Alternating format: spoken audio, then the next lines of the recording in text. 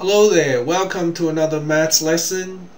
Today we're going to talk about how to divide fractions, and we're just going to do a simple division example using normal numbers. Let's say we have 6 divided by 3.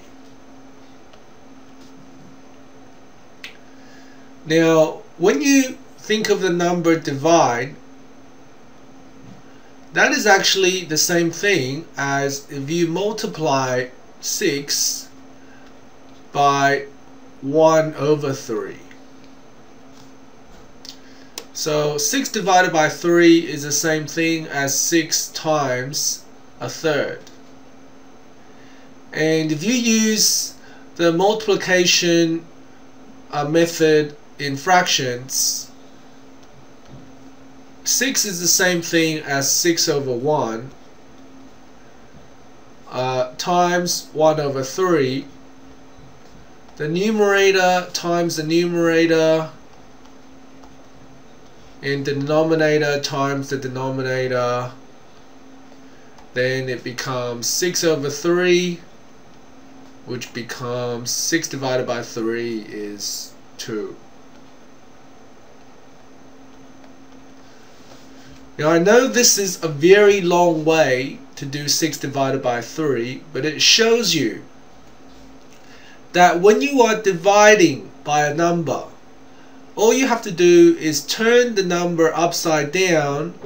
So we turn the 3 upside down to give us 1 over 3, and we change the divide sign into times.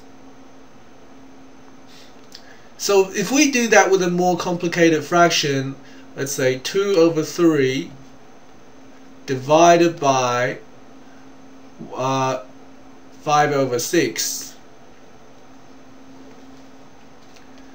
Now similarly, we can change the divide sign into times, so we can write 2 over 3 times, and then we can flip the second fraction that we're dividing by upside down to give us 6 over 5. And that way we can simply do the question normally as if it was a multiplication problem. So 2 times 6 is 12, 3 times 5 is 15. And simplifying the fraction, dividing both of these numbers by 3, we get 4 over 5.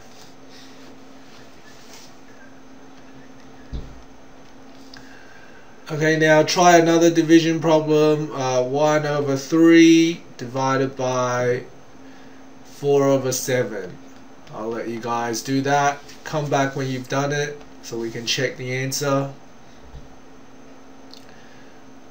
So it becomes 1 over 3.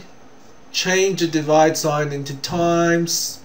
Turn the second fraction upside down, so we have 7 over 4. Then you just multiply the top by the top, so 1 times 7, the bottom times the bottom, 3 times 4, so the answer is 7 over 12, and that's finished. Okay, thank you for watching this short tutorial on how to divide fractions. See you next time.